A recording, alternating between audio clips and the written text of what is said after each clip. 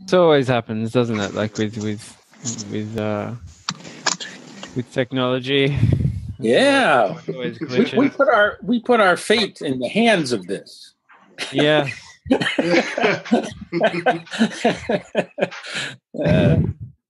I don't know whether to be frightened or elated. Well, yeah, that's an interesting thing to say, but it's actually funny. I mean, I joked with one of my interviewees in the film about this, Derek Jensen, because we did our interview over Skype, and it took us so long to actually get the connection stable and have a conversation worthy of recording. And yeah, we sort of joked there that, we, in terms of giving over our lives to the machine, what the sort of consequences would be if we can't even have a video conference, a conversation on the computer. So, something as simple as a video chat always goes awry. Yeah. And I guess the reason I'm called PCO1 is because I have no control over that either. I mean, I'm at some internet cafe somewhere, so.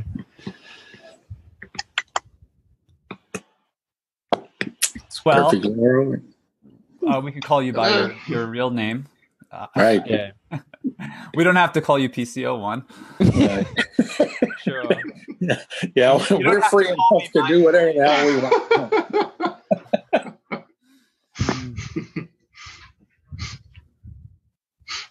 Well, should we begin with some introductions?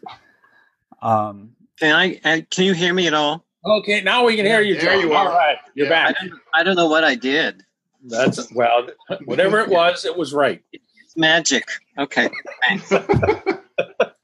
Great. Actually, let's do a mic test on you too, Zachary, because I haven't heard your voice. How am I doing? Is that okay? Oh yeah, loud and That's clear. good. Great. Loud and clear.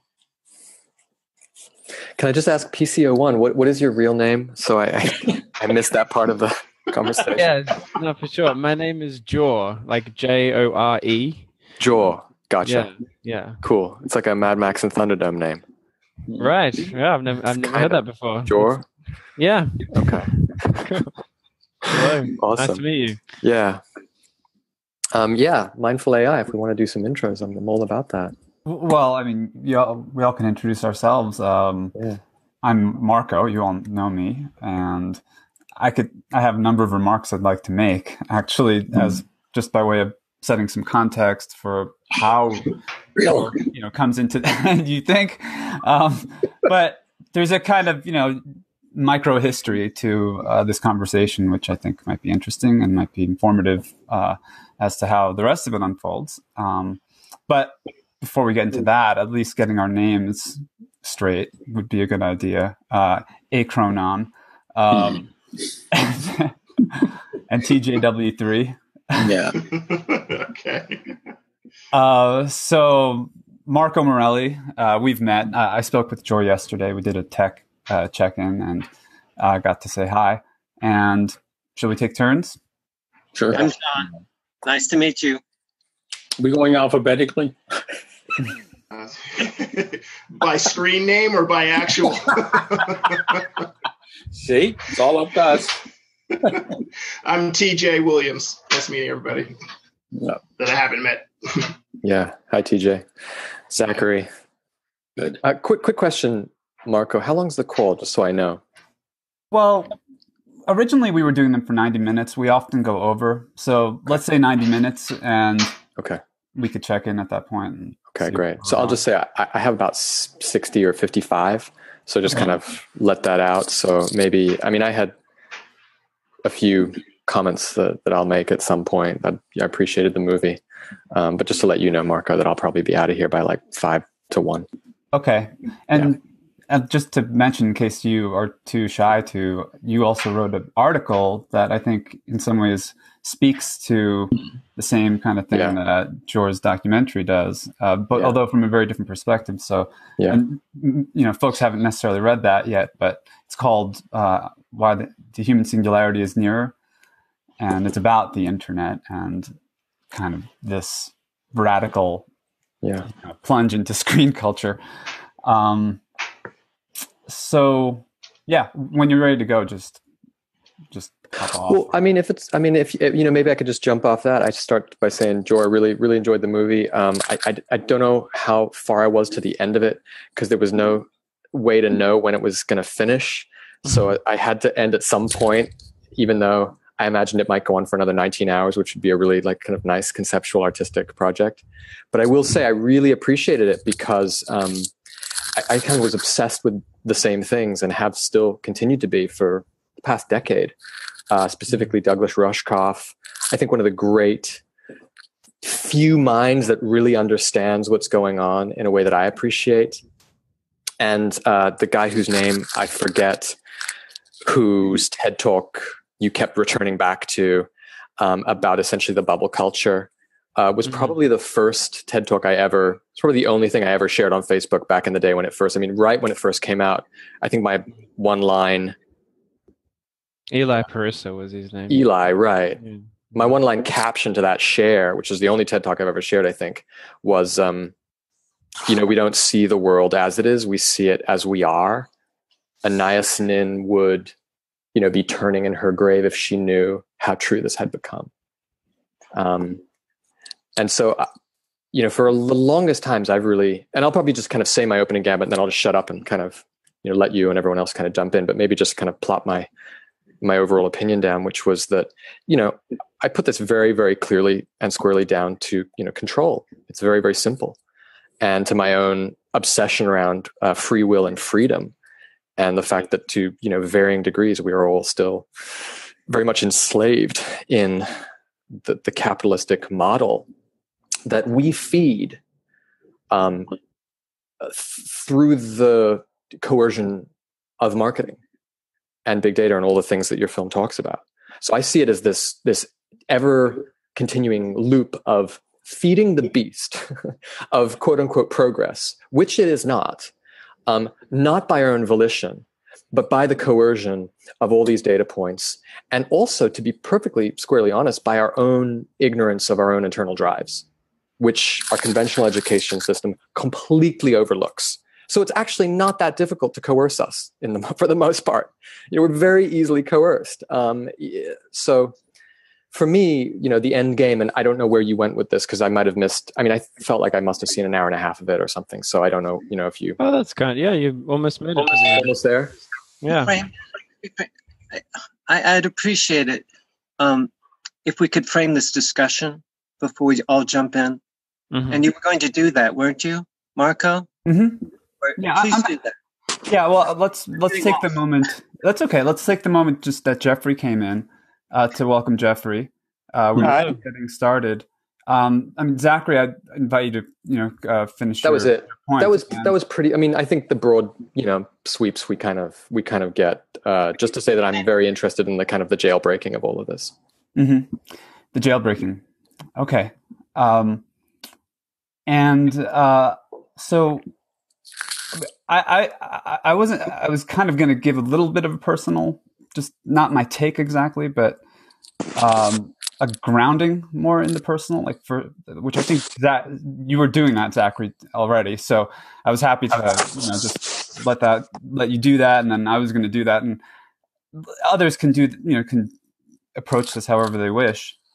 But for the first thing I wanted to point out is that we're all on a screen right now, and so when I saw the film with my daughters and my wife, this was like our Saturday night fun, and the first thing that my 8-year-old said was, why are we watching this on the screen? Shouldn't we be reading about this? So it doesn't take, I think that what's in front of our faces literally is the thing that we don't necessarily see, and that's maybe one of the ideas of this film. And I wanted to note just, as well, that I think all of us here have come of age or passed through through some phase of our adulthood in this transition from a televisual age to an internet age. And it's happened really just in the last 20 years, right? So it's been relatively fast within our lifetime. And so we're all in the midst of this experience. And something perhaps about the way that the film seems to go on is because it really seems to me, it's a mirror that is reflecting our something about our state of being collectively at this time. And so, as a person who is experiencing this right now, even in this moment, looking at, experiencing you all through the screen and transmitting myself through it, it's a deep concern to me because it's so deeply troubling. And of course, as a dad, I have, that concern for my children, and then by extension for, all the children. And we're in this interesting moment, I think, in our cultural, in our zeitgeist, where people are now becoming aware. They're seeing what's in front of their faces. And there's a sort of general, freak out occurring. And that's what we're living through historically right now, I think. So this talk with Jor comes concretely because I wrote a review of a film by a fellow named Adam Curtis named Hypernormalization. This was a documentary that I found on a website called thoughtmaybe.com. And when I saw the documentary and, was moved by it, I wrote this review. We posted it on Metapsychosis. And then I wrote to the folks at, I submitted a contact to Thought Maybe, letting them know about the review and pointing them to the website and just expressing my appreciation for what they were doing, because this website features free documentary films, pretty much all of which take some kind of a critical perspective on, our sociocultural reality. And there's hundreds of documentaries on there which are freely available. And Jor made his film available freely for education, for discourse, and for, I think, exactly the kind of thing that we've been doing here in the Cosmos Café, which is, exchanging our perspectives and trying to, grow our awareness and deepen our understanding. So Jor got in touch with me, referred by Thought Maybe, who suggested that we might be interested in his film, since we had reviewed Hypernormalization and because of the other kinds of conversations we've been having and the contents on our site. And so sent me an email. I got back in touch with him and watched the film. And, we could open up a conversation about the content of the film. But I wanted to just highlight two sort of parts to this before we kind of go there. One is the critical perspective. And that's what comes through Adam Curtis. That's what comes through the film. The film has a kind of creepy, vibe to it. And I think one of the artistic achievements of the film, is its aesthetic. It's its soundscape. So Jor, I think, that's really cool. And it also ends on a pretty, I think, serious question. And I wanted to highlight this as well. It ends with Derek Jensen asking or responding to the question, what is to be done? If this is the case, if we can connect the dots, see what's going on here at the level of power, at the level of psychology, the level of the brain, and at the level of money, and we see that, we have a kind of a whole picture, then what do we do? And Derek Jensen suggests that we're too addicted, and the only thing to do, it perhaps, is to destroy it. So I want to ask what we think about that, what we all think about that, and including Jor, because, as the artist here, you're putting that perspective forth. You're not necessarily answering it. And the other side is, what would be the alternatives to that, or what if that is not the only thing to do? I don't know. But to start off, I would invite Jor to just give a little more of an introduction to yourself and your own work, and what motivated you? Why did you want to make this film? And then I'd love to hear from the others to reflect upon what you've done. Let's let everybody have a say, and then from there, let's pick up on what seems most interesting and like just put our minds together and see where we could go with it. Yeah, that sounds great. Yeah.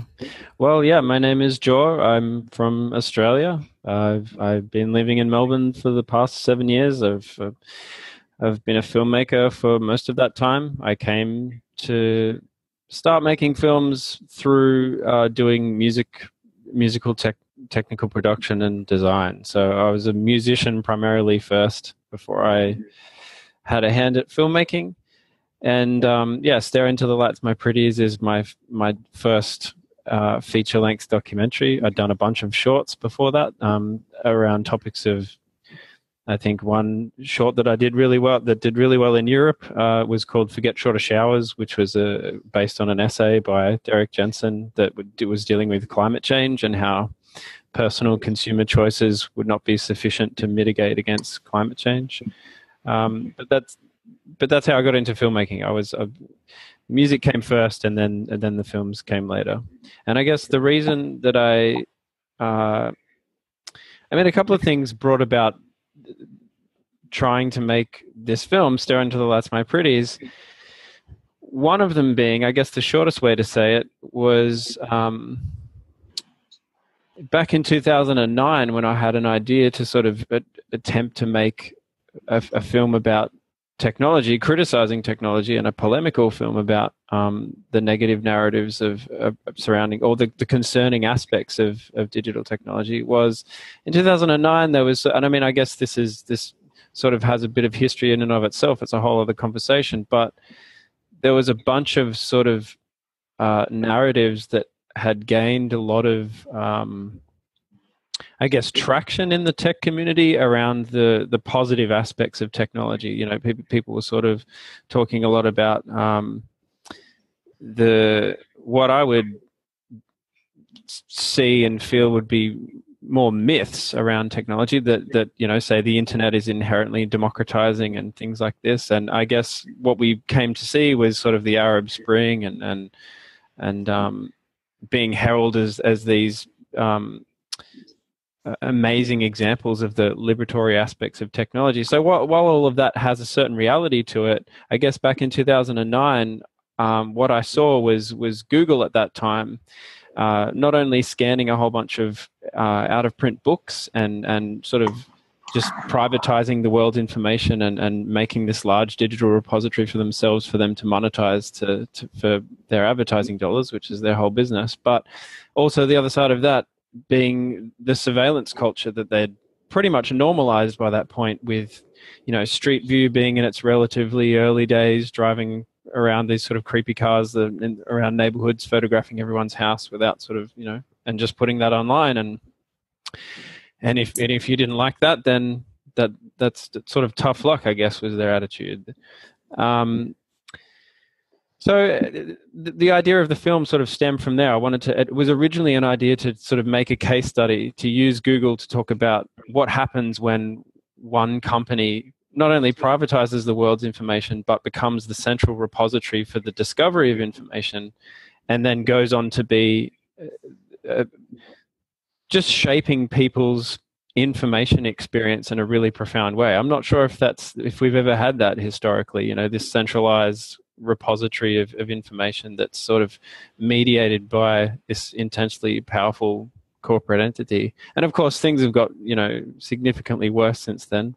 We've seen other companies controlling other aspects of the digital experience, but that's really where the film began. So I went off to do a bunch of interviews and start sort of exploring the ideas of privacy and surveillance and themes of social control. And I guess addiction came later, but one of the things that became a turning point for the film is in the interviews I realized that it wasn't just one company and it wasn't just one technology. It was the techno culture itself, and it was the way that certain societies give rise to certain types of technologies, and then how those technologies influence the society. And it's the interplay between the two, and it's this cycle that goes round and round. I think that's what I found more interesting. And the film really sort of opened from there. So I guess that's why the first part of the film looks a lot at the history of the, where did the computer come from? It has our origins in the military, and same with the internet. And I guess for me that really framed it provided the basis of where the film was to come from. I wanted to look at that interplay between technology and the impact on society, and people being part of that. So what was the impact on people? Then on a larger on the larger scale, what's the impact on society? And then on a larger scale than that, what's the impact on the physical world, the physical environment? So I guess that's how the film came to be. I guess we could. Well, no, that's plenty. I mean, there's a lot to deal with there. I mean, great.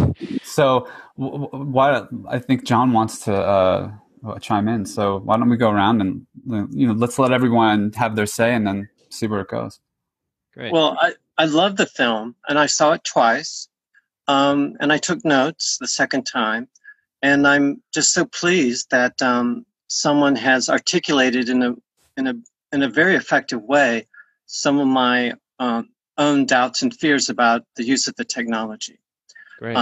So I thought it was very articulate, and I liked your choice of the people that you interviewed, and I liked the way that they were interviewed.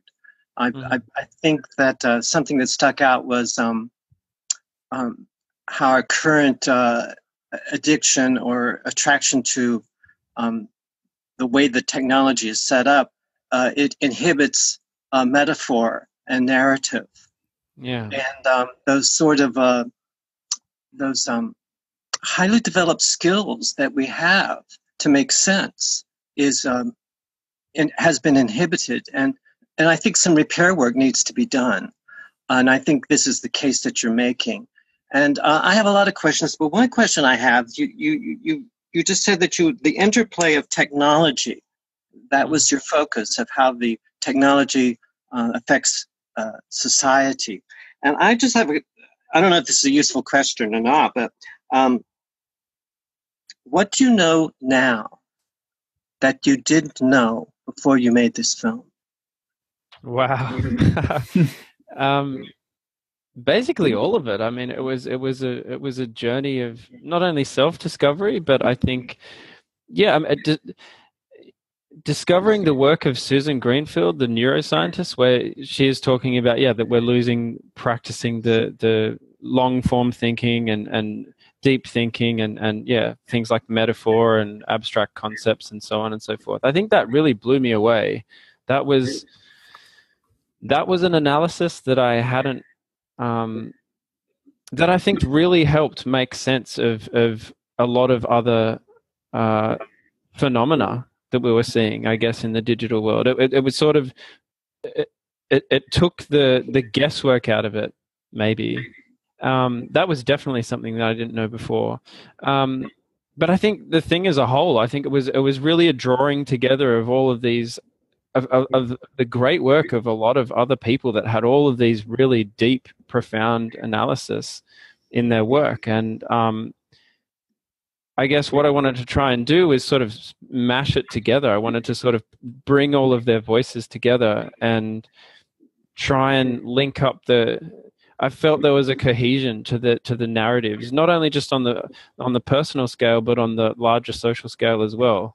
And so I think, it was definitely a journey of not only self-discovery, but coming to know that through the process of making the work. So, it was a lot of time of self-reflection, sort of thinking, what sort of people is the screen creating, and then what sort of society would be cultivated and perpetuated through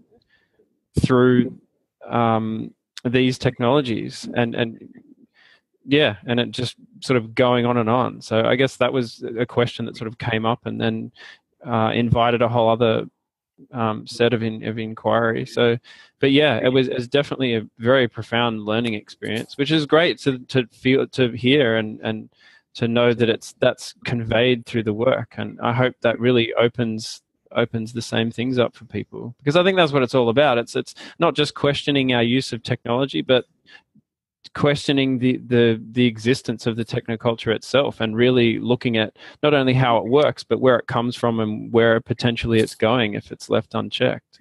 So, yeah. Just one follow-up, if you don't mind. Sure. That was Sure. great. And Greenfield, was that her name? Susan Greenfield, yes. Yeah, she was wonderful. There was just one. I think there was one part of the interview where she was younger, and then an older version of her. I just thought that was fascinating. You saw a younger person and then the older person, and that is something miraculous about our technology that we can do. So we can sort of do a kind of comparison about how this person's argument or point of view may have changed or evolved.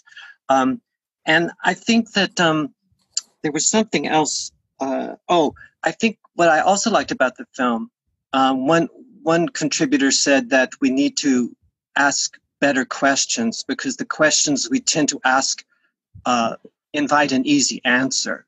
So, one of the big research questions I think you opened up for me was you presented the bind that we are all in. The last speaker said, turn off your computers, but it doesn't matter if you turn off your computers because it's not going to change anything. But at the same time, because we're all addicted to this, we need to destroy it. And previous speakers talked about resistance is powerful, and we shouldn't get into the myth that this technology is just going to take over.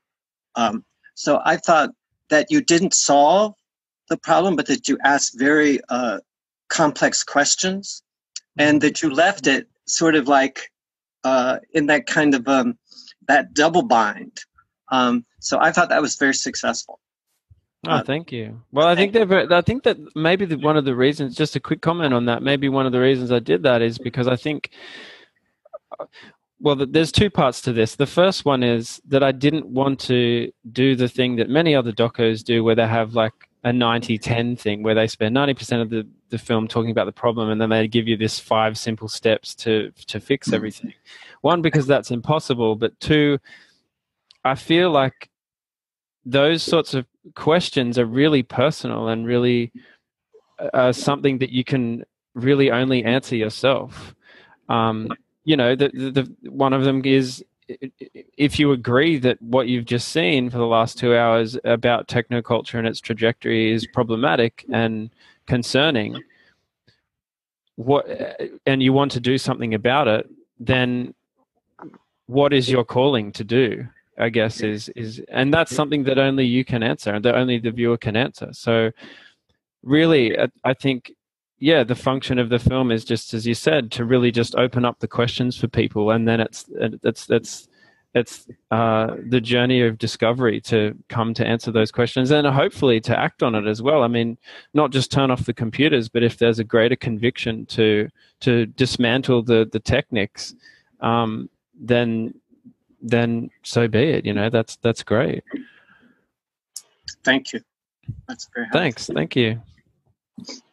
And one other thing too, on the with Susan Greenfield being the younger self and the older version, was that there were clips that I pulled from television. Actually, it was a television interview that she did in probably the same year as maybe 2010 or something like that. And I guess that's where I saw that on television. I was like, I have to look her up. And so I looked her up and read some of her books. And that really sort of spurred me on. It's like there's someone out there that that has a lot of experience sort of researching consciousness and is very interested in how, you know, neuroplasticity and the scientific functionality of how every sort of moment the physical connections in the brain are shaped by your experience, and that, you know, in turn strengthens the connections and so on. So again, that was something I didn't know before, and that was something not just in terms of screen culture, but that's something that is really profound to come to know in your life, that every single experience you have shapes who you are, and that can have profound consequences in and of itself, but especially when you bring screen culture into the mix. So, yeah, thank you for your comments, and questions. My pleasure. Thank you. Thank you. Maybe it Sorry, Marco. Should I? No, go ahead. well, how about let's let Ed and TJ and Jeffrey. I wanted to pick up on the Greenfield personality here. Sure. I was very appreciative that she showed up here, because I'm an American. I live in Germany, and there's a German cognitive psychologist, neurologist by the name of Manfred Spitzer, who's done a lot of work on the negative impact of technology on our psyches, our consciousness, and our way of life, so to speak. And he's very much maligned and very much put down. And I've never been able, and since he's the only reference I have, he's in German, it's very hard to translate him into English for other people that I'm speaking to. So it was really nice to find another psychologist, another psychiatrist of this type, who is saying basically the same thing, that there's not just an upside to the technology, there's very much of a downside. And we underestimate that downside. We need to focus on that a lot more. And Spitzer wrote a couple of books. One of them is called Cyber Sick, if I literally translate it. The other one's called Digital Dementia. And they very much outline the negative effects, especially on young children, that digital technology can have on even not just digital, analog technology as well. The end where the children are watching TV. Yeah. Well, I have a 3-year-old here in the house that I look after a lot. Those were the most haunting. I can't get those out of my head now. Really, the most haunting scenes for me. So for me, that was a real advantage. I wish this film had been made 10 years ago when I was still working, because the last job that I had in my career, do you want to call it that, was working on European projects that had to do with vocational education, but since there was an IT focus to it, the use of technology in education. And I find that it's so overrated and it's so overplayed and it's so hyped, and there's really nothing to back it up. I also took a degree in educational technology from an English university, where I spent 4 years fighting with my tutors and professors about, well, is it educational technology or is it educational technology? And it was always the technology that had the focus and never the education. So I could have used that, because I was always surrounded by people in the European projects that I did. They were all funded by the European Union, of people who were just enamored with technology for technology's sake. But part of my very diverse career that I have, I lived and worked in Silicon Valley from 1983 to 1997. Wow. And so I was there, so to speak, when this all took off. One of the anecdotes I like to tell is that in 1994, when we first set up a web server and actually had a browser installed on one communal computer in the office that I was working for a medical technology company at the time. 90% of the people on the web at that time lived within 10 miles of our business. So it was very much a valley thing then. And it expanded rapidly, and it got other places. But the people that drove it, and what really carried it, is what you had said earlier, and it's this belief that the technology in and of itself is inherently good, whereas the technology is just in and of itself technology, and it always takes a human being to do something with it. And what we're doing with it is what needs to be questioned. And that's the thing that I appreciated the most about your film, is that it said, well, maybe we ought to just stop for a moment, just think about it, just take a second and reflect once on what you just saw and why you thought that was good. And that is very often enough to get the ball rolling, if you can keep people's attention long enough to do that. Because once they realize that they're probably advocating something they're really not all that excited about in the end, it does cause profound disturbances, let's say, in the groups of the projects that I had. When I started questioning too much, the technology itself or what it might be used for or how it might be coming across, then you notice the reactions go up, and most of those are very addictive reactions. You're taking my candy away from me if I'm talking to a child. And so I found that the film really helped to reinforce a lot of the points that I've been trying to make for a long time, but it says it in a much more coherent and cogent way than I have ever been able to do. So that was my reaction to that. Thank you. Yeah. One thing that comes to mind just out of that is it reminds me. I mean, I personally myself wish this film came out 10 years ago. Things have gotten so much more complex, but I think that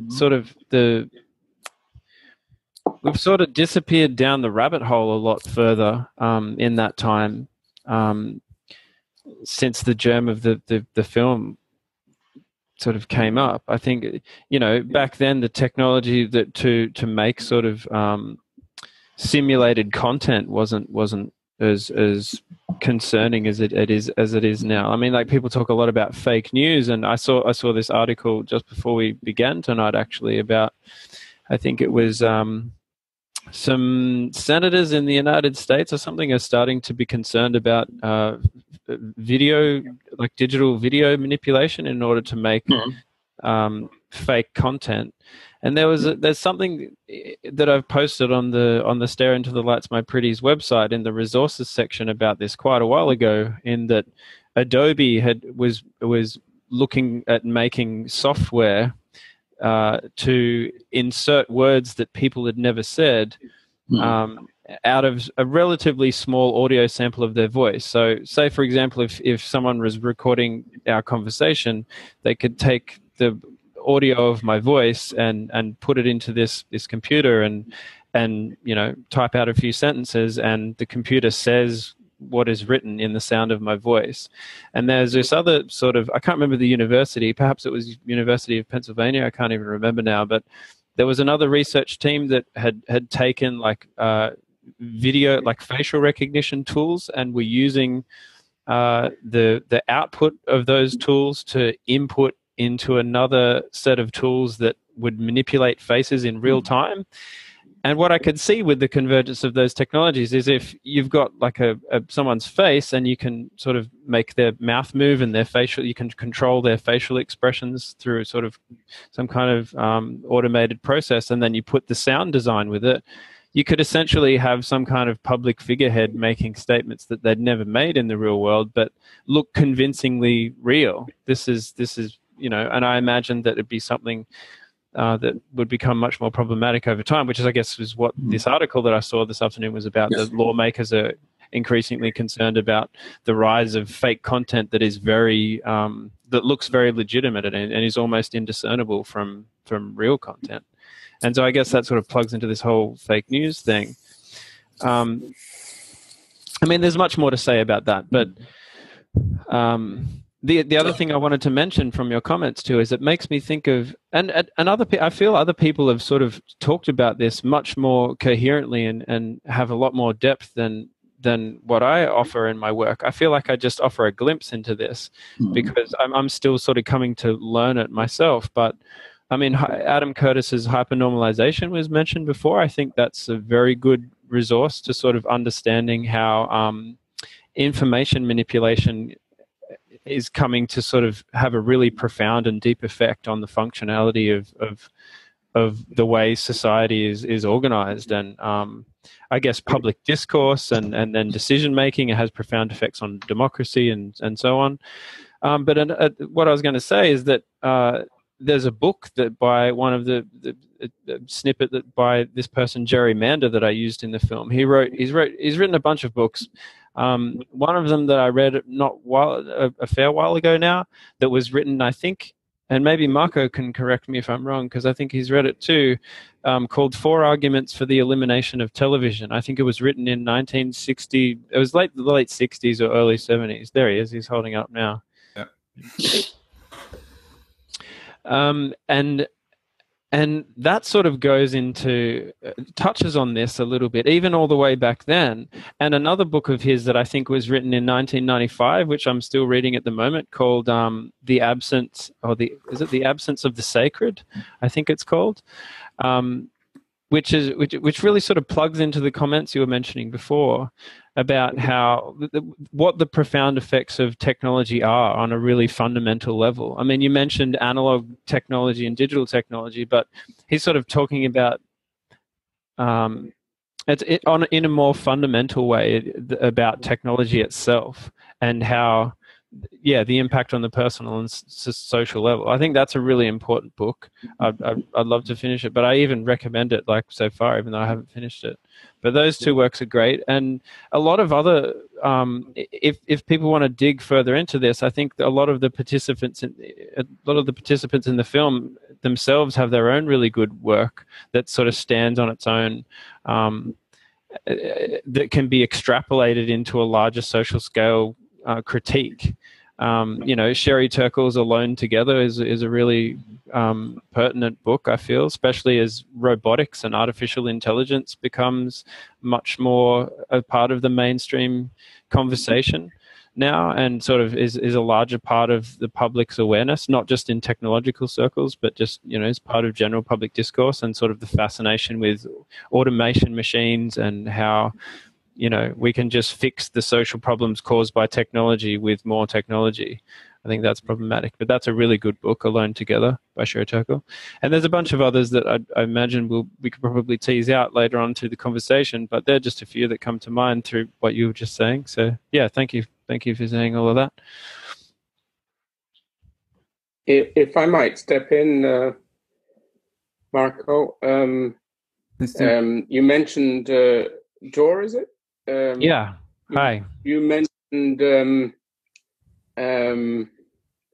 this book on 4 arguments against television, or I read that back in the 60s. Oh, great. Nice. And one of the reasons why, Ed, when we talked about the perverse sides of the technology and the discussion on the forum, it was that book that always sits behind these discussions about technology and its non-desired consequences, because it was a very good argument that showed that television had these pernicious effects that weren't obvious at all from just watching it, and the arguments were quite cleverly constructed, and they've always served me as a kind of a typical example of these unintentional sides of the technology that are never clearly present in the technology, and that we need to tease out when we're working on them. I also, because the effects are baked into them. Is that the point you're trying to make? Like, say, for example, with the television, the reason that it's so I guess isolating is because it's a passive technology. You're just sort of sitting there letting the images wash all over you. And I guess the book is about this, but they don't put this idea that so I put that into the remarks in the forum, that the first 30 minutes of watching television, it's a stimulant, but after that it's a depressant. So those are not obvious, but the studies have eventually shown these kinds of things. But I mean, there's lots of other examples in television, but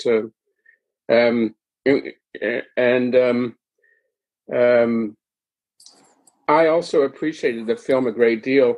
One of the reasons why I'm late today is because I just gave a 2-hour seminar on the ethics and legal questions around augmented reality. So augmented reality is clearly addressed in the film, and it's obviously a technology which is emerging right now, dealing with screens, but the screens have become, in a sense, transparent. You're looking through them rather than at them, and so they've become these intermediate layers between what we're looking at the world. And obviously this is part of the culture of screens, which is interesting. And so the idea of, so I'm a researcher, and augmented reality is one of my areas of research. And so the effort of partly motivated, well, not just, I already had this before I saw your film, but the film, I shared the film with the students in the class. and we've had a number of discussions about it already. And so I actually think that understanding the ethics of these technologies is critical to developing them. So, for instance, one of the things with augmented reality may have a lot of negative consequences, but if you're designing the technology, you may be able to design versions of augmented reality that make people more aware of the ethical issues that are present in the use of technology. And this is part of the problem with the web and the internet is, they're not good tools. There are not a lot of good tools that make you aware of your use, or the slot machine mentality in the smartphones, and all the cognitive engagements perverse cognitive engagements. There's sort of nothing that there are a few apps that stop you and say, do you think about this? But there aren't a lot. There's no systematic way of doing that. So I do think there is a societal project that is, and in a way your film is a call for a societal project. It's saying, hey guys, if we just let this go the way it's going to go, we're in serious trouble. So we need to look at this as a society, whether or not this is what we want to be doing. And it is a film, I think, that's coming out at the right time, because I've actually just in the last few days, I've seen stuff on news feeds and general discussion, even in around through other people, sometimes in circumstances that have nothing to do with the context here, where people are aware that there is an issue on this, that they're beginning to say, we need to do something about this. So I think there is a kind of I'm hopeful anyway, that there's a kind of a general effect that we have to do something about this. The people who were I was interested in Greenfield, but she probably, because I work in this area of cognition, so she didn't actually say much that I didn't already know, and so it didn't sort of strike me so much. But people like Roger Clark or Natalie Schul were the people, I wrote by hand what they said, because I thought because I thought it was so, this whole argument about who has control of the technology, and Roger Clark goes into this quite extensively in his remarks about the Jews and in the Holocaust and Rwanda and the genocide in Rwanda, and the fact that whatever you do could come back on you in a nasty way. So. Yeah, I think that was probably one of the sort of darkest points in the film, that is sort of looking back in history at what sort of power information and relatively simple information has already. The examples that you just mentioned, Roger Clark sort of talks about this. Talks about how the dangers of as we see, that there's historical examples when relatively simple information about populations has been used for horrible atrocities. And I sort of have this feeling that we can see that fascism is coming back in a big way. I mean, I'm in Europe at the moment, sort of touring the film around. I've been in Berlin for like the last 2 months. I guess it's a strange place to be, because a place like Berlin has a lot of that history sort of baked into the city, and it's part of the very core fabric of the city.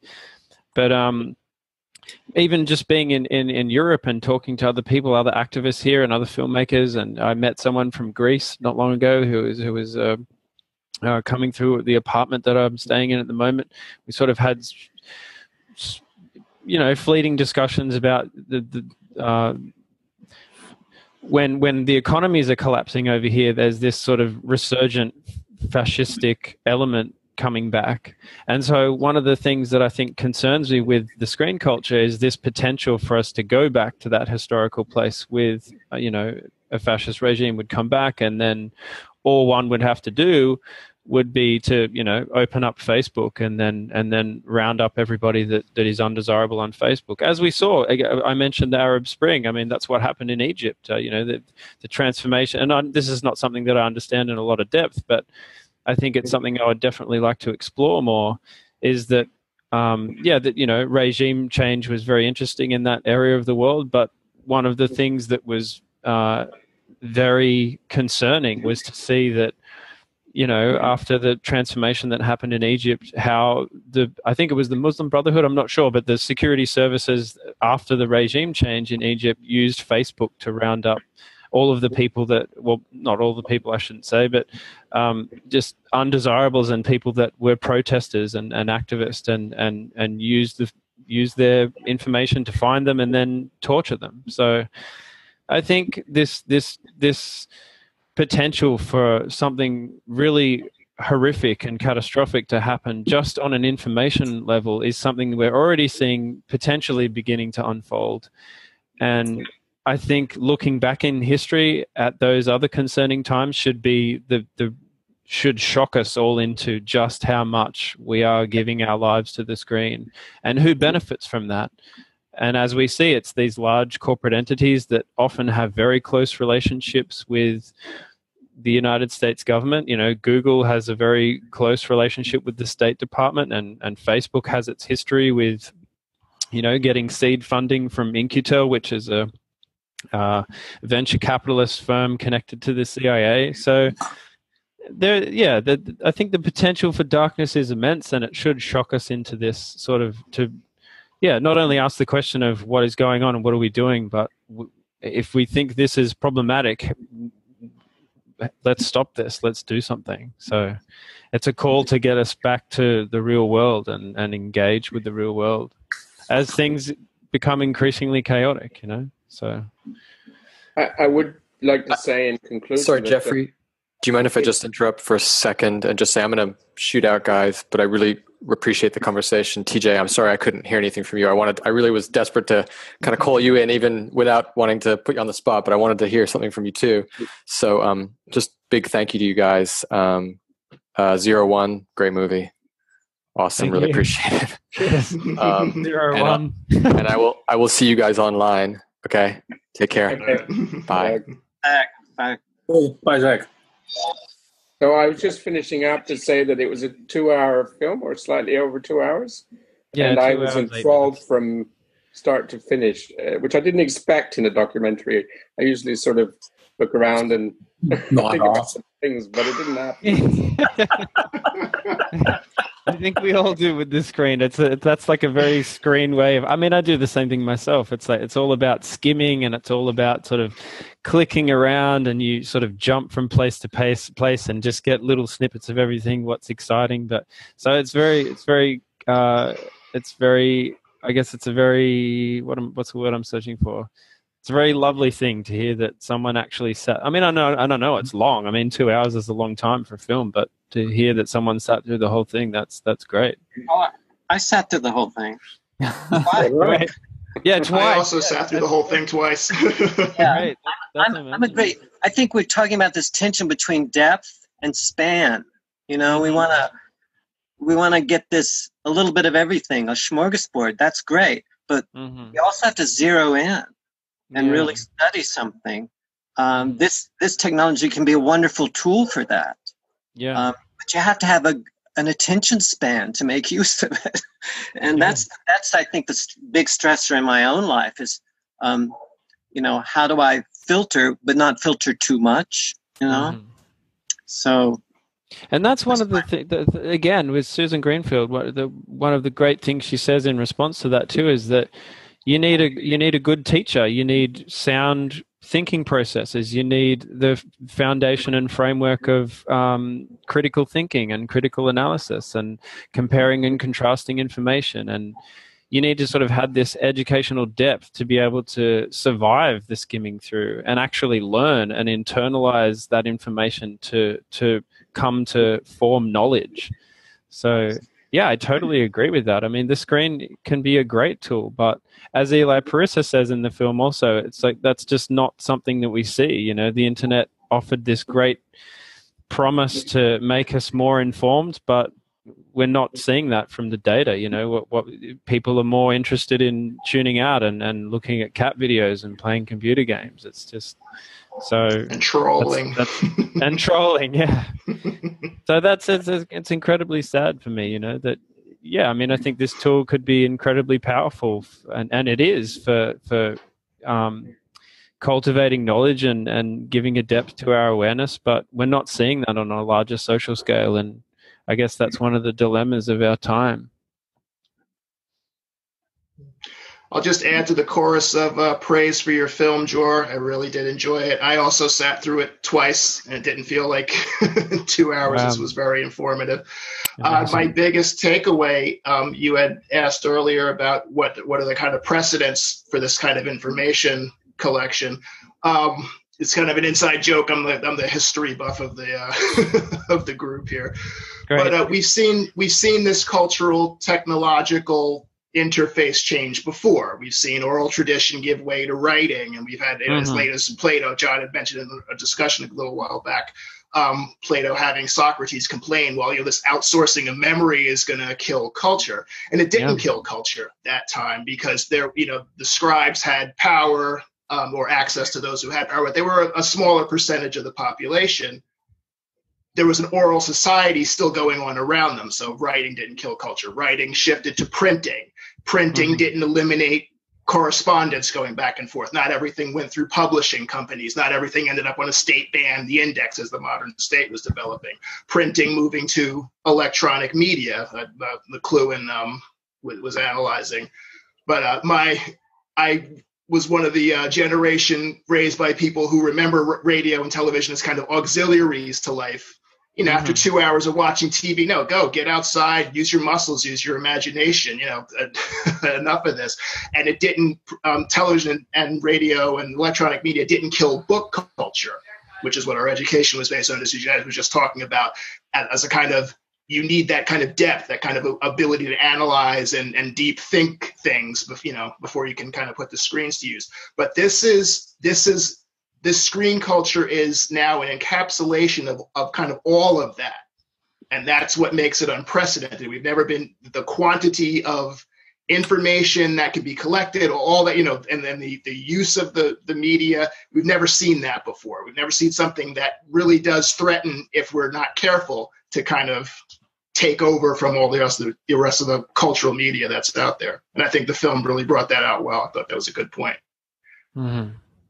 Also, pervasive is, I think, the exact word to use about the whole media. And I'm just reminded, I'm at my lunch table at work. It's so funny. We all the people who are raising children, and they remember the last time their friends or relatives had come over, and you have a group of kids sitting in the same living room, and they're all tapping away playing games or anything. And to hear the parents at my lunch table, we're all complaining about that. And what are we doing? One's on Candy Crush, one's on Facebook. I'm listening to jazz concerts. Oh, I got to share this with my brother, the other aficionados. So it's not just children. It's everybody. Yeah, totally. Yeah, I think that's one of the important things to realize, is that we're all part of this too. I mean, I haven't had a mobile phone for maybe 7 or 8 years now. It wasn't something that I did like sort of consciously. It was more just I went away once and it didn't do the roaming, and so I liked not having it with me when I was away, and I sort of decided to just not use it when I got back to Australia. So, but I think it's an important point to recognize that it is all of us, and as Katina Michael, one of the participants in the film, talks about, is that mimicry, sort of passing that on to the next generation. So what are we doing while we need that 5-minute break in our lives, just get a break from the kids, where just go and look at the TV for a little while longer. We're sort of passing that on, and that's not our fault personally. Again, this is something on a cultural level that's that can't be solved by personal consumer choices. I can not have a phone, and that doesn't change screen culture hardly at all. That's not even a drop in the ocean. It's just someone that doesn't have a phone. So I think that really begs the question of this isn't something that can be changed on a personal level. It needs to be addressed on the larger social scale. And I guess that, to come back to the ending of the film, why that question is so pertinent, I think, how do we stop this? I can turn my computer off, but it's not going to stop the destruction of the world one little bit. We actually have to dismantle this technology. And I think Marco, in the introductory remarks, sort of posed that question. Maybe we could go around, and I'd be very interested in, unless Marco wants to say something. I'm sorry.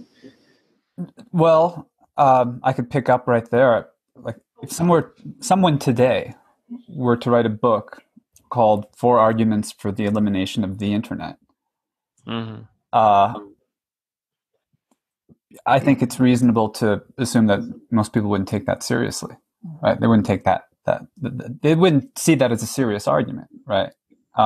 And if you were even to take it to the next level and say the elimination of technology, what would that really mean? Like, does that translate to a political program? Does that translate to something that people can organize around?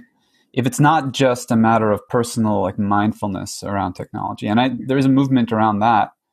For a while, I was participating with a community called Buddhist Geeks, and Vince Horn and the people around that were trying to bring mindfulness to their use of technology.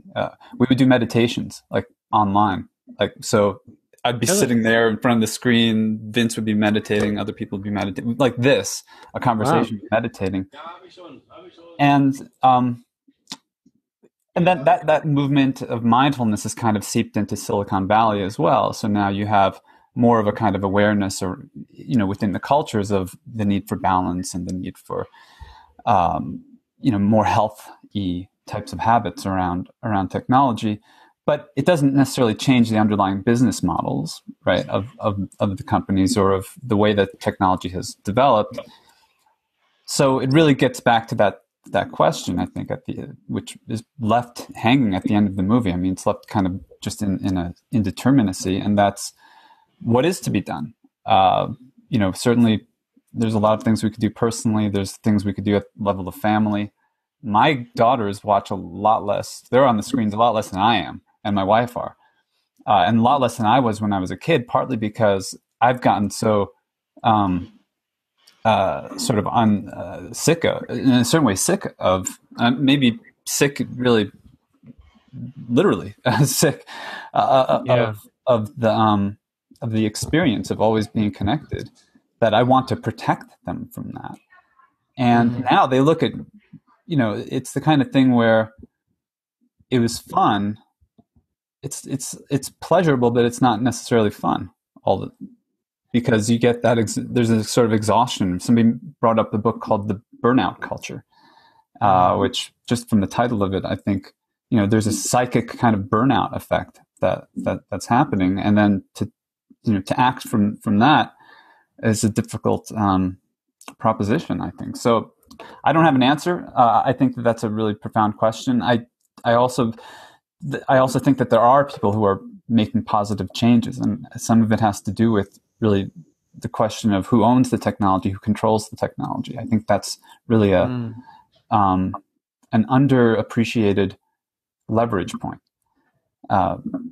because when you trace back to, the technology is not magical outside of our own consciousness, and so the intentions that we bring to the technology as human beings, and this is something that we've talked about again and again, are important. And if we look at that level of the human intentions, then the technology always ends up serving somebody.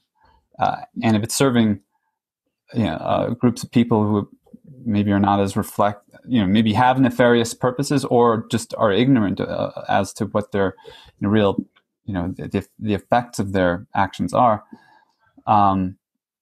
it opens up some pathways, because we can own technology too. We can reclaim technology. We can change how we use it. We may not be able not to have it, but anyway, I mean, those are just some initial thoughts.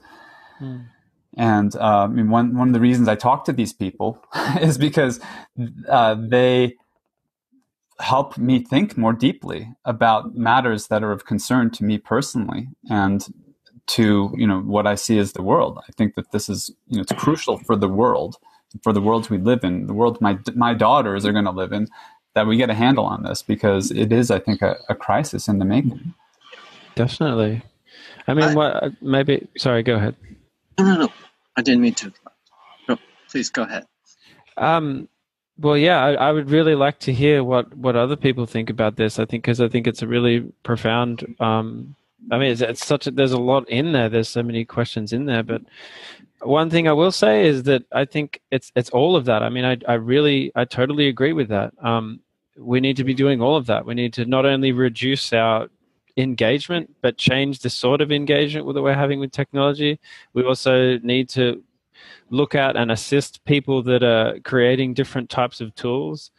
But I think underlying all of that, which is one reason why I'm really why I left Jensen's question hanging at the end, is that I think I agree with him in that not only is our addiction so deeply seated with this technology that we won't give it up, and that's why it needs to be destroyed, is that it can't be reformed.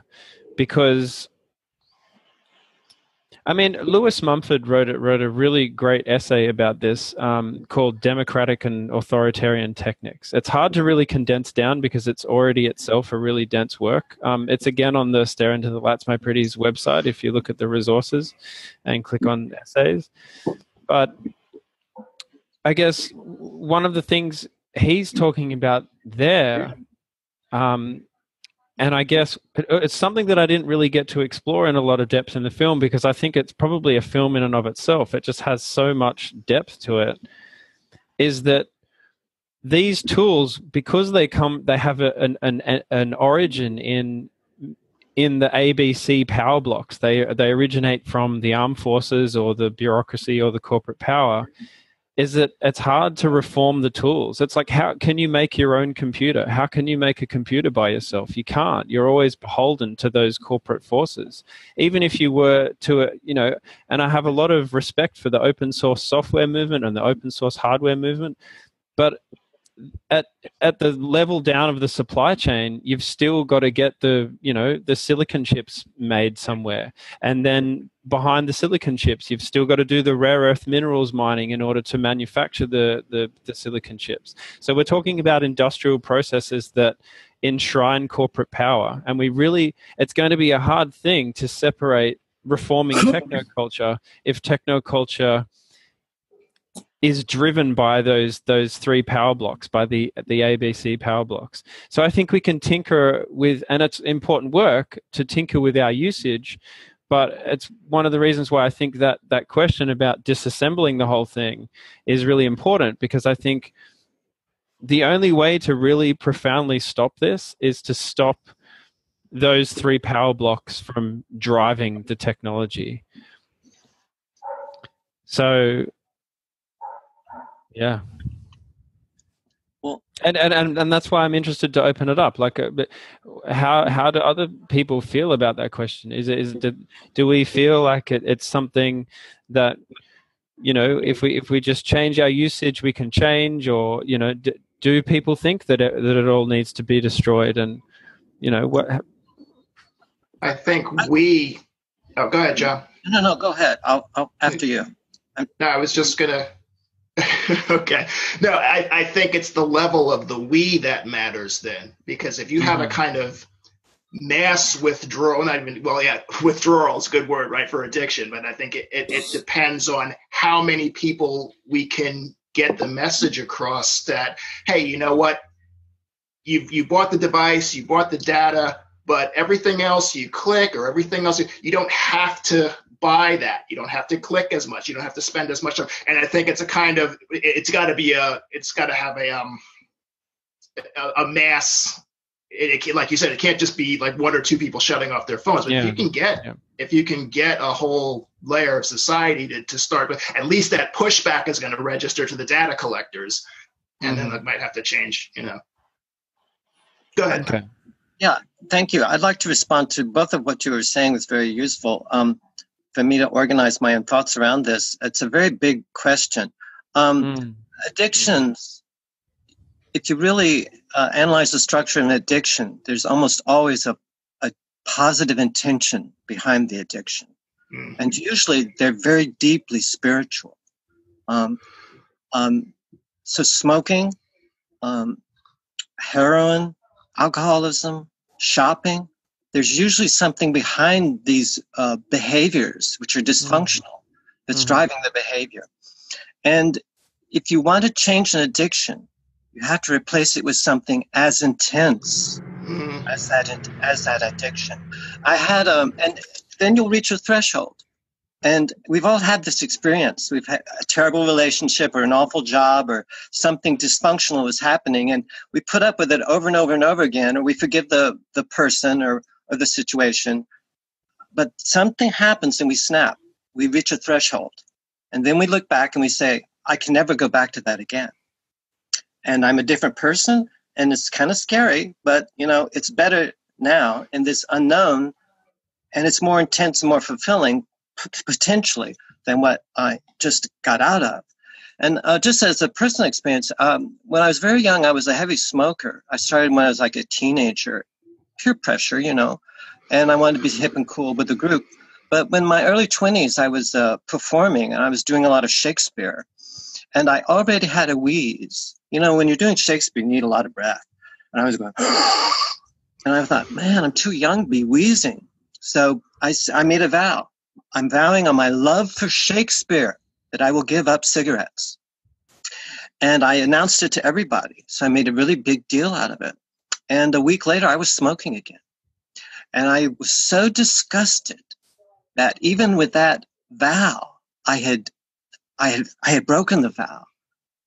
That was what created that threshold experience. I said, fuck it. Put it down. I've never smoked again. And the person that I was when I smoked, I feel, who was that person? I have no idea. So I'm just saying that I want to give my thanks to Marco, because he was my mentor here, because he got off of Facebook. And I said, damn, if he can get off Facebook, so can I. Great. And I did. Great. I haven't posted, I posted just a little bit of things. I went from 1 minute, maybe a drink here, a drink there, maybe five. I've gone. Well, actually, that's important, because when you get off, when you break the ruler that you made for yourself, you need to acknowledge it. Okay, I did. I failed, but that doesn't mean I'm going to stop. And I've dipped into it a few times, but I've gone from 5 minutes. I guess maybe five hours a week to 5 minutes a week. And I'm using my energy here on Cosmos and on the Metapsychosis Journal, and creating a community atmosphere that fulfills those spiritual needs for community and interaction and discourse that's civilized, and asking difficult questions, which you won't get on Facebook. So I'm just saying, can we use the technology? Yes, let's resist the dark forces that are manipulating this technology. But can we do that in a way that we're not making war on those individuals who are lonely and have no place to go, who want to make a transition into something more beneficial for themselves and for others? And I think that's where we need to, rather than have another war on drugs, a war on poverty, a war on cancer. We've had that war metaphor, I think, has lost its usefulness. We need to find other ways. That doesn't mean we should stop. We should give up resistance to those we should be resisting. But I'm wanting to create a forum like this, and this could be, we may be doing like little baby steps here, but if we can cultivate our collective intelligence here, I believe this would be a way of using the technology in a different way than, and maybe some of the initial promise and euphoria that many of us felt could start to return, and having had the experiences that we've had, we could turn this disaster into something that we can relearn. And as many of your contributors made the point, that our brains are extremely plastic, and the environments we are in shape them, our nervous system. So we may have fucked them up, but we have enormous powers for rehabilitation and repair. So I believe we can use metaphors, we can use narrative, we can, explore in depth certain questions that we hold. Looking at your film, for instance, Jordan, bringing us together and contemplating what's next. I think these are all, opportunities for us to find an alternative and create intensity and momentum that's a different kind of intensity than a thumbs up or a thumbs down. So, thank you. Great. Thank you, John. I'd have some things to say about this question, and also maybe linked with Johnny's points. So a smartphone to some extent is, I think part of the argument is the smartphone is a device which creates a certain kind of relationship with the person.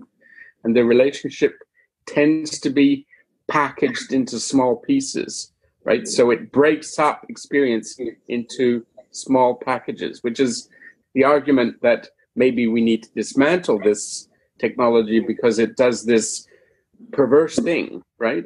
We all think the communication aspects are great, but the fact that it breaks up our experience in these very small pieces is what is really deleterious about the technology.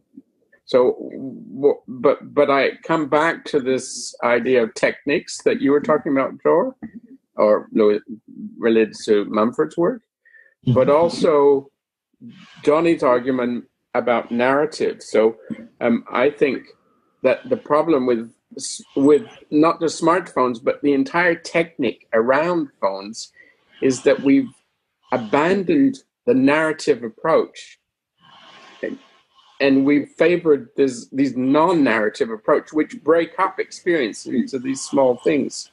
So it's not just abandoning the phone won't do it. If we don't abandon that technique, we won't get anywhere with abandoning the phones. So it's more complicated than just the technology. It's the way the technology structures our experience, which is the problem. And if we don't address and reorganize the way we allow our experience to be restructured through these different technologies, then we're not going to get any further just by dismantling the technology. So I think it's still arguing with Thor rather than against, but I just think it's a nuance on the argument. I totally agree with that. That's amazing, and thank you for saying that. That's great. I would totally agree with that. If I can pick up on that,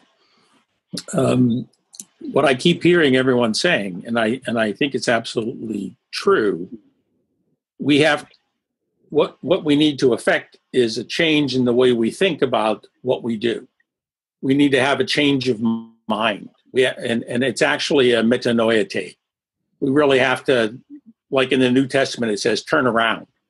You have to start thinking differently. And what we tend, and I think that Marco's children are a good example of this.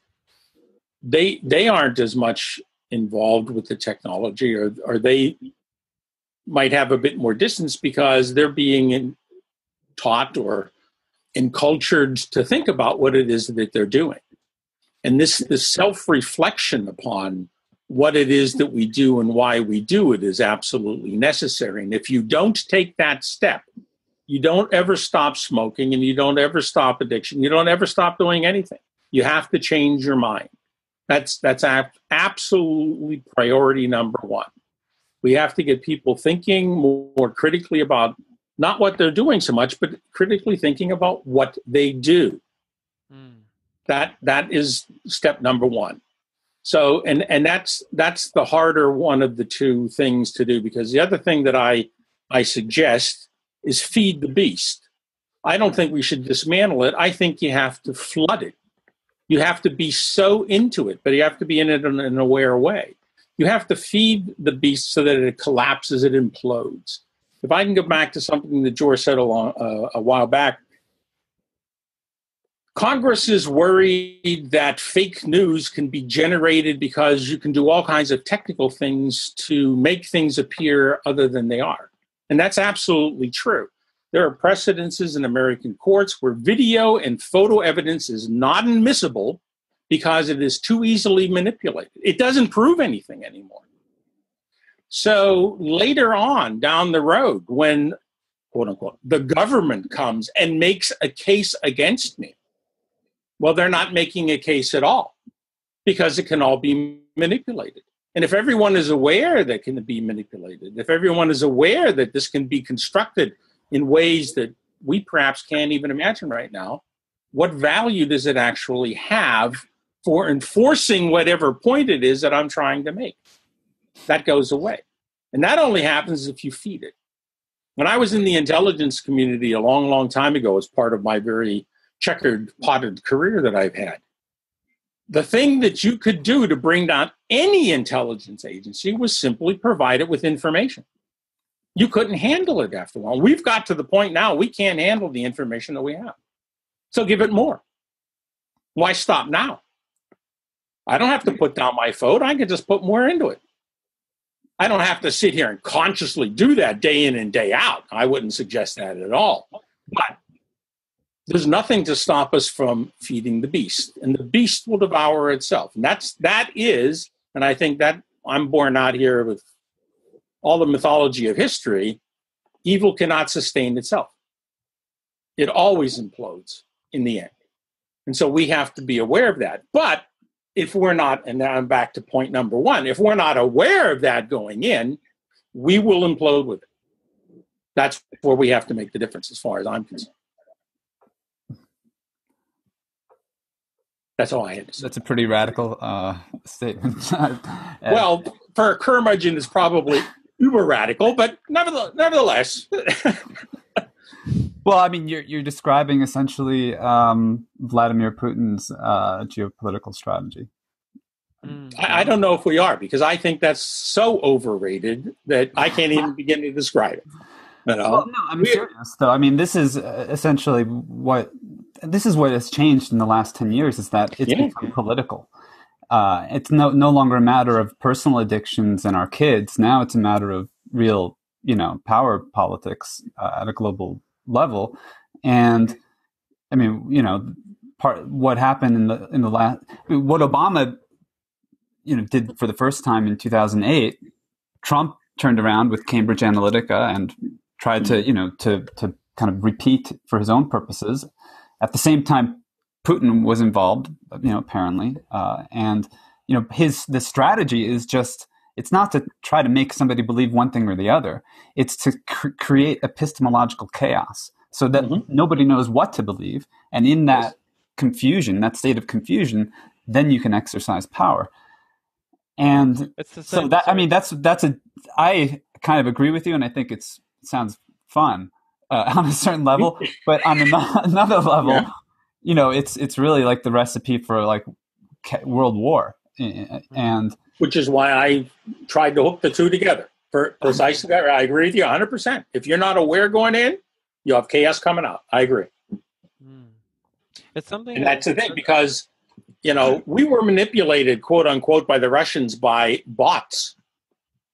To put that in Putin's shoes is a real shortcut to, okay, he happens to be Russian too.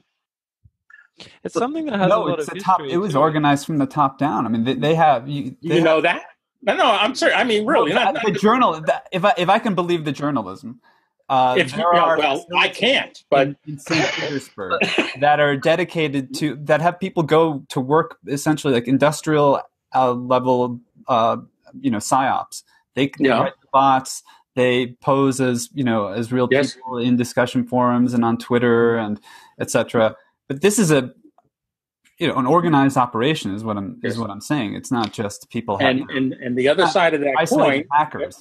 But the other side of that coin was Arab Spring, that was very much funded and initiated by the CIA as well. We're doing the same thing. Well, So, you know, we're doing it. Yeah, I know. They're doing it. We get pissed off when they do it. I don't think we aren't doing it. Our governments are doing it. Well, I'm saying we as... Yeah, I happen to have a blue passport, unfortunately. But I believe we should put everything out on the table, and we can put on our critics' hat, but I think we should put it all out there. And I think that's interesting what you were just saying, and maybe we should do more of it and do it better. But I think it was Bashkar who said that the masters rely upon the creativity of the slaves. Mm-hmm. So I'm very, and this may be outrageous what I'm about to say, but I know this group is sort of put up with it. But Jordan, one of your speakers, she talked about the screen. It moves us from 3D to a 2D. So there's some of our senses, like the kinesthetic sense, the sense of touch, proprioception, which is left out. And that can become, that's bad for people. But I was also curious about moving from 3D to 2D creates distortions in our capacity to make sense. But also, what happens to 4D and 5D? These are... we're talking about like an integral age might emerge if there are enough people who could move from 3D to 4D. That would be a subjective sense of time that is not hooked into a clock. This would be this subject and object could blend in ways that are difficult in 3D. So I believe that if there are enough of us who can harness this kind of energy that comes from a 4D perspective, that we would have the depth that is required to tip the system into something that's more meaningful for all of us. I'm not saying that everybody has to get it, but enough of us have to get it. Critical mass, though. To create a threshold. And also to give a possibility of alternate ways of knowing and of making sense than what is given to us by the screen. So we can use this for our own purposes rather than be used by it for some nefarious actor's purpose. So this is, I think, something that I believe is a useful direction for some of us, not for all of us. And many of us are coming from different backgrounds and different levels. And I think the younger you are, the harder it's going to be. But maybe there will be enough young people who will say, I don't want to be like my parents who were lost in this technology. Maybe I'll do something different. So, and I'm meeting young people who are extremely smart and who are very savvy and very aware of this. And, and who like to read books. So I think there's hope, considerable amount of hope, because, our evolution has been based on face-to-face communication and being in real time for how many centuries, thousands and thousands of centuries. And I just can't believe that in 10 years of using the internet, that's all been wiped out. I think we can recognize the danger, as this film has pointed out to us, and we can start to reorganize our behaviors and in more creative and useful and more ecological ways. I wouldn't be here if I didn't believe that. Yeah. Right now, we've sustained a 2-hour conversation. We've used our attention spans considerably, and perhaps even because we've listened to each other in a careful way, we've been able to take different positions than the ones we started with. I think these are signs that we have the skills that we need, and we can get even more skillful. Yeah. John's making my case for changing your mind. Yes. Well, we can do both. We change. Yeah, I agree. My mind, whose mind? I agree. Yes. But we have to change our mind. We have to change the way we think about it. Yeah, I agree with you 100%. Yeah. And move out of this flat land that we're stuck in. Well said, John. Well said. I still think you have to feed the beast.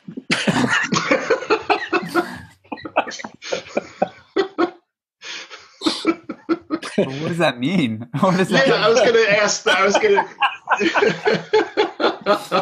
Just one thing I binge on infinite conversations.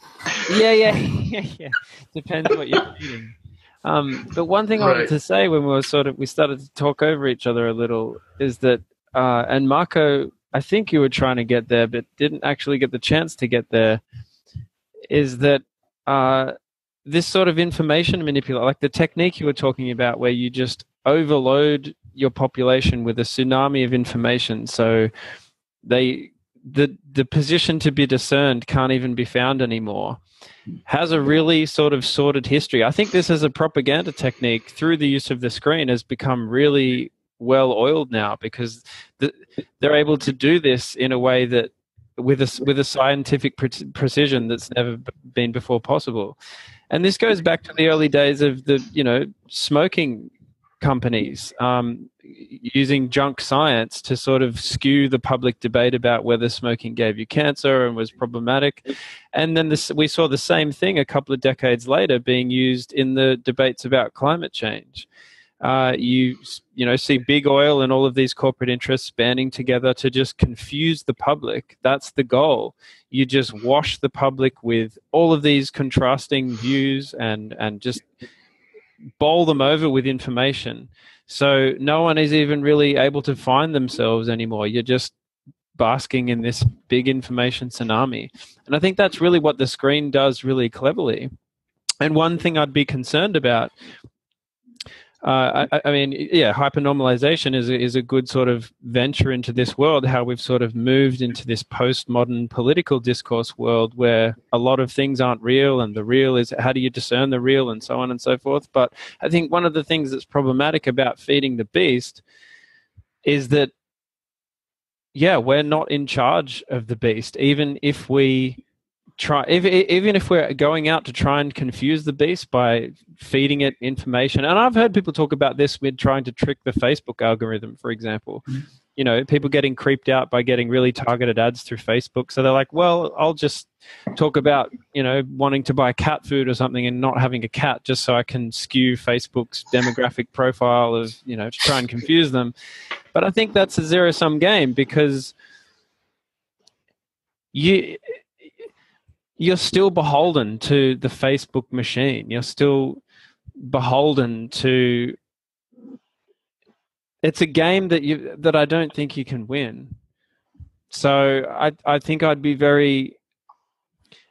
reserved about even trying to be aware, doing that and coming to that with an intention of being aware. I think that I'd still be very concerned about that being effective. Perhaps.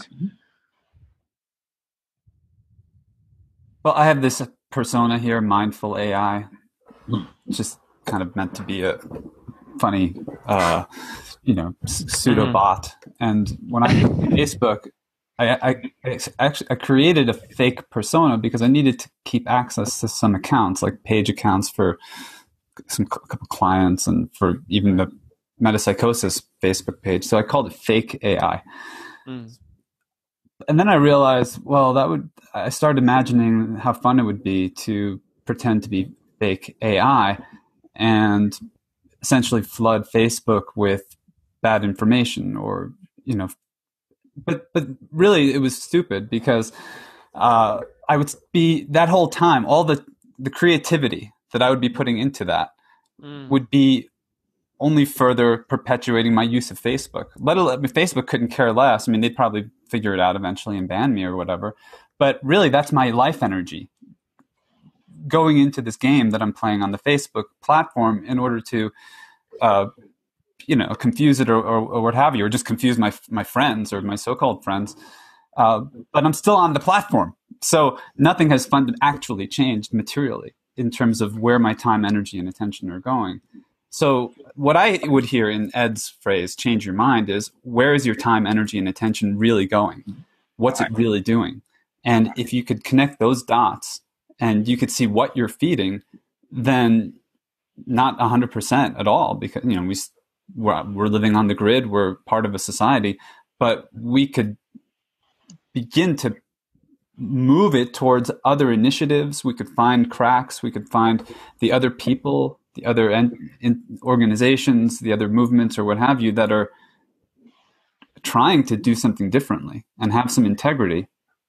And I believe that there are many people who are trying and who do have integrity. And need help and support. And I totally agree with that part of it. Like, I agree with that, Ed, that one way I would put it is coming to understand what is happening in the black box. Like, what is happening behind the curtain? You know, who's pulling the strings? I think that is very important for people, for all of us to understand. You know, what happens when I click this button? What's happening behind the screen? And I think something that's concerning with young people is that, and maybe this can be solved with education. You know, you just need to teach young people about the mechanics of computers. This is how you program a computer. This is how it programs you. And having that awareness, I think, is much more important into what you bring to the tool rather than what the tool does to you without that awareness.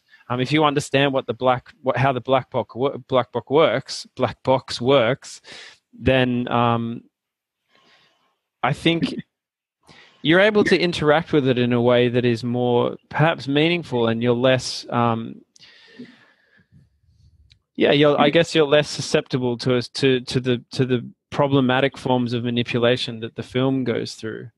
So, or even just understanding what a platform is for. I mean, Douglas Rushkoff talks a lot about in the film that, you know, Facebook has this sort of myth that it's there to help you be connected to your friends and help, you know, to be this social tool, and I mean, that's an ancillary effect of Facebook, but its primary purpose is to get you to disclose and then to use that very rich data stream to monetize your relationships and to sell you targeted advertising. And one other part of this too is that another thing that you couldn't fake, even not just with Facebook, but I think Facebook is a particularly interesting example, is that, you know, yeah, you can still tell the Facebook algorithm certain things, but the way that it comes to mine this data, you're still in physical space. You're still, you know, you can't really lie easily about your location. If you know, the tools in your phone, the facility in your phone runs on GPS, you know, yeah, you need to forge a whole bunch of stuff in order to really start fooling this grand machine. So I think there's a depth of understanding that would be required in order to try and fool the machine, but then there's also all this other technical work you would need to do in order to mitigate the negative effects. And as Marco was really saying something there about how you're giving away your life force, I think that's the critical point. I think what would be more valuable would be to ask the question of, like, yeah, what am I doing with my time, and what am I giving my life force to? I think that was great. Thanks for saying that. So I'm going to say one of my crazy things. Here's an idea. Maybe we're in the process of witnessing the end of capitalism. Mm-hmm. Let me explain myself. Yeah, I know. In a time when we are all questioning what capital is and its omnipresence and all of these counter movements, you could argue that that's precisely the time when the sort of monopoly think of capitalism is breaking down, and that we are in a period where we are questioning capitalism. Now, whether that means it's actually disappearing is another question. But I do think there is an argument, and this comes back to what Marco was saying about alternative movements, and the whole effort that we're doing through the site, Infinite Conversations, is an attempt to create alternative ways to do things. And it might seem like a Don Quixote against the giants and the windmills of the ABC world, but I think that the hope is, anyway, that it may be powerful in the way Don Quixote was powerful, right? Don Quixote, who was a crazy guy attacking the world but couldn't be attacked because it was so big and so present that you couldn't attack it. And yet Don Quixote, his spirit still lives today. And so there's a sense where, anyway, maybe it's an argument, and I'm willing to be shut down on it. But no, I think I agree. That's great, Jeffrey. That's great. Yeah. No, I'm with you, John. Jeffrey. The alternative was we all get targeted because we're on this video feed talking about the end of capitalism. But exactly. what you're talking about is narrative collapse, and this might be a transition period where that's happening, and that in itself is significant. And perhaps it might be the case. I mean, I've again, there's a lot of other people that have done really good work on this. There was a documentary series I remember seeing called, it was either The Ascent of Money or Addicted to Money or something like that, talking about how if you see in the collapse of previous civilizations, there's always this pinnacle moment before collapse happens where the populations are at the height of creative output and creative expression, and culture is really booming, and, you know, intellectually things are just going along, smashing along greatly, and then there's this collapse. I think, you know, I mean, I'm not an expert in this area, but one of the things that I found interesting is to see that phenomenon sort of repeating in history if you look back for it, especially specifically to do with money. But to bring it to the technological argument and what you've just said about the collapse of capitalism, perhaps that's something that we're seeing. I think it gets more sort of complicated when we bring in sort of postmodern philosophy and how postmodernism has really had profound influence on how these types of discussions are perhaps not so grounded in well, I want to say physical reality, but again, I don't know. But yeah, I mean, maybe I'm in agreement with what Jeffrey was just saying there. You know, as we see capitalism collapse, things get increasingly chaotic. But I guess that's the grand window to envisage alternative ways of being and alternative ways of existing and coming to know. And, you know, we've said the word epistemology a bunch of times. I think that, you know, that window in collapse is not only really important, but I think can be prized open a little bit more, I guess, as it becomes part of people's reality more viscerally. Can I respond? Just to sort of reconnect something I mentioned earlier about that 4D, the fourth dimension, and what in the hell that could possibly be.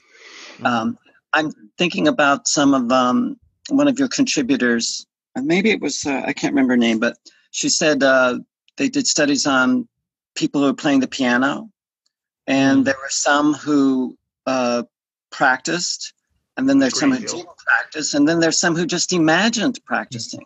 And those who imagined practicing did just as well as those who practiced. Those who didn't practice didn't make any progress. So that's a way of using the imagination in a very creative way. And we can use our imaginations in extremely destructive ways. But I think that's a way of us to connect to metaphor and seeing one thing in terms of another. Being able to use narrative in really compelling ways.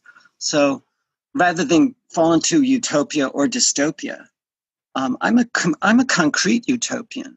You know, I'm not into this banal optimism. I think that's bullshit. Let's recognize the problem as we are, and we're bringing our intelligence to the problem. But I don't think we should just search for solutions. That I think we need to get to a higher level. So we're not trying to solve the problem at the level of the problem. And I think that's very wise that your film did not end with some proposed solutions. I think that would just be a waste of time. Totally. Well, and that's why I say I think we need generating something else. We may not know what that is, but we have to use our imaginations and our God-given gift for metaphor and tell different stories. Yeah, exactly. Yeah, I think it's really important, and again, it's why I decided to sort of leave it open to that really personal level, because I think we all have different skills and we all have different talents and different abilities. It's something that I can't prescribe an answer for everyone, and I think we need it all. We need people working on different types of ways of telling stories and communicating, and we need to I think I'm in broad support of a multitude of responses to this problem, not just sort of trying to attack it on this grand scale. I mean, the personal level is important too. The social level is just as important. But I think we need it all. We need everything and anything. But you're also pointing to the ecological level as something that maybe doesn't get resolved necessarily if you change your mind or if you have. Well, that's. Sorry, go ahead. Well, I mean, to the fourth. Well, maybe to tie a couple things together. Capitalism, right? Mm-hmm. The end of capitalism.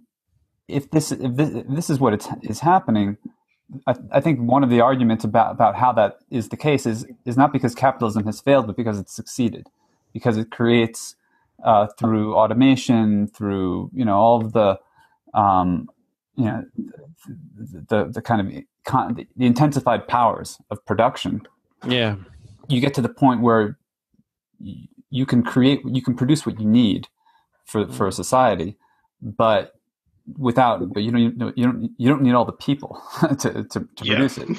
And so what do you do with all those people if there aren't jobs? Where's the success?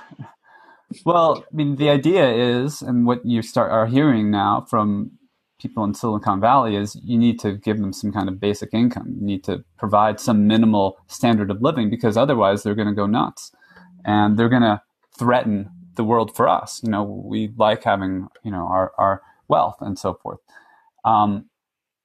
So if capitalism ends and you have this kind of state of sustenance of a large population through a universal basic income, then you need all the technology to give people something to do, something to pay, something to be involved in. That you need to have entertainments, you need to have distractions, you need to have diversions. But the black box, what's behind the scenes, is still a system of ownership, where which is concentrated in very, very few people relative to the whole population, who actually do control the technology, the AI, the governments, etc. And what if it ends up that way? And is that so bad necessarily? I mean, that is not.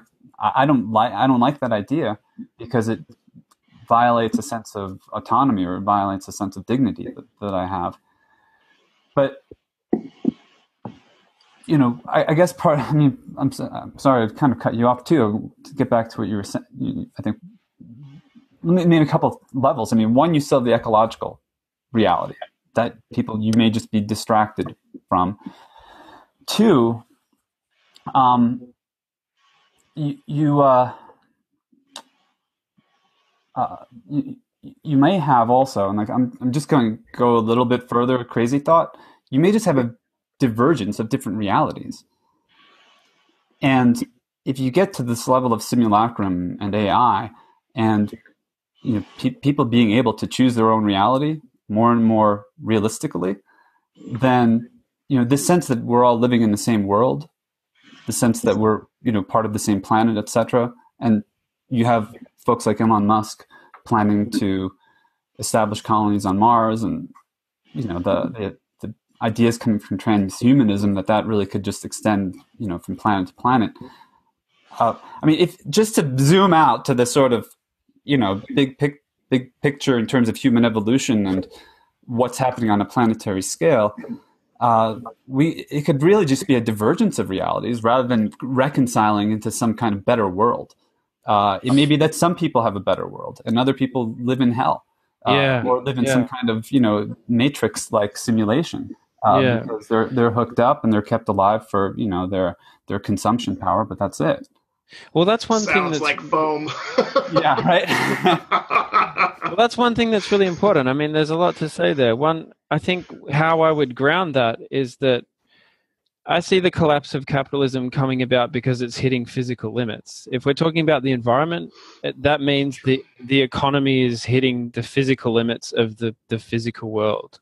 So we're depleting the resources. There's I think it's 250 species are going extinct every single day.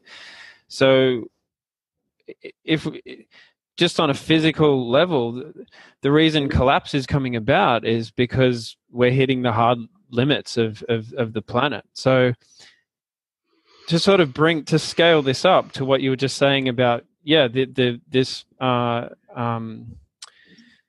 grand divide that may come about. And I'm interested in sort of the myths espoused by transhumanists, and I think people sort of have Elon Musk is a good example, because I think that's totally delusional to think that we can sustain this technoculture indefinitely. I think there's hard limits to the technoculture, even if we do nothing.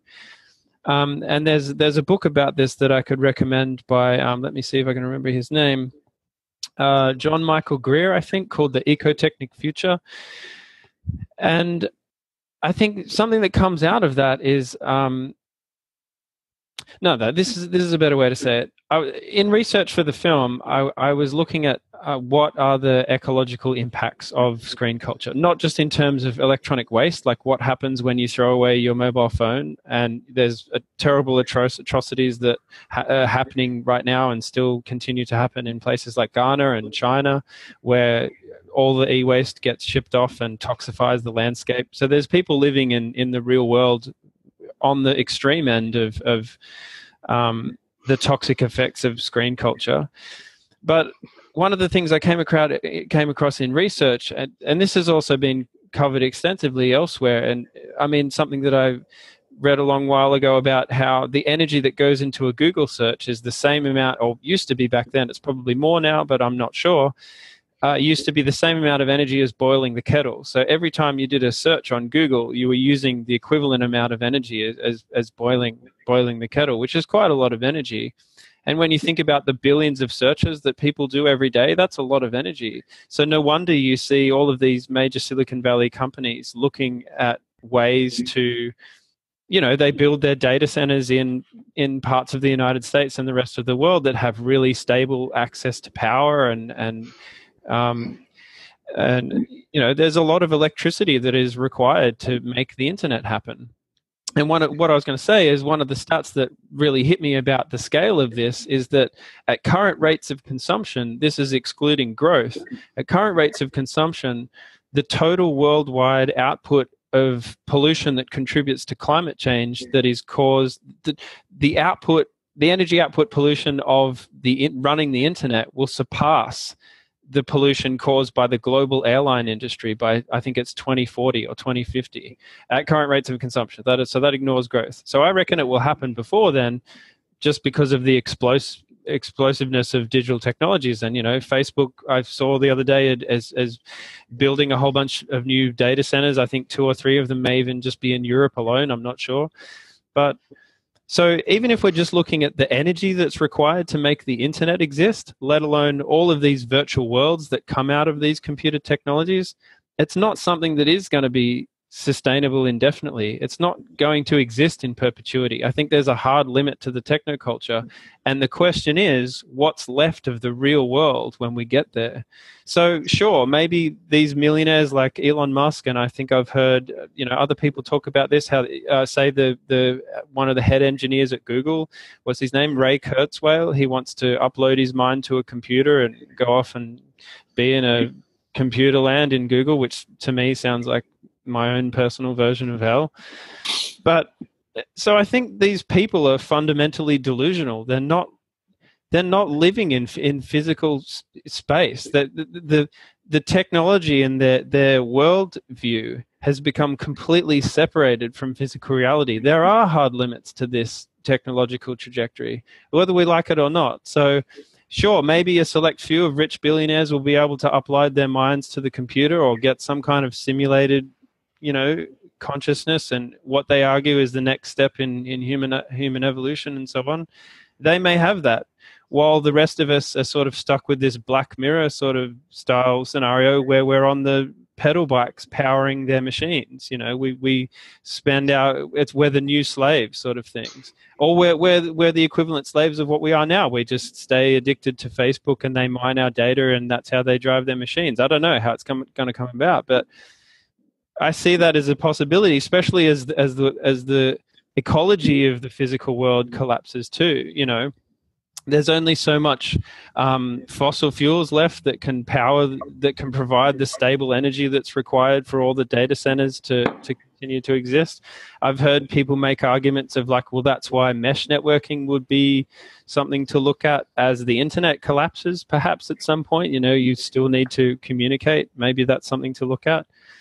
But I think the important thing is to ground this all back in physical reality. We can get very easily lost in these technological narratives of how we can live in these alternative worlds and how the screen can be so alluring.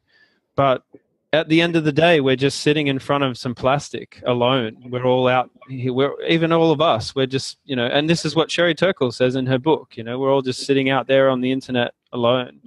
So if we grounded that in physical reality, that's the end point of all of this. So I think it's really important in terms of framing any analysis from that standpoint.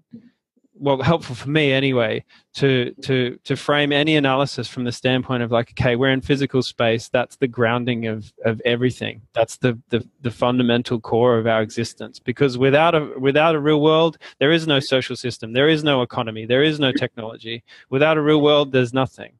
So. Well, that was great. I'm just wondering about when they are delusional.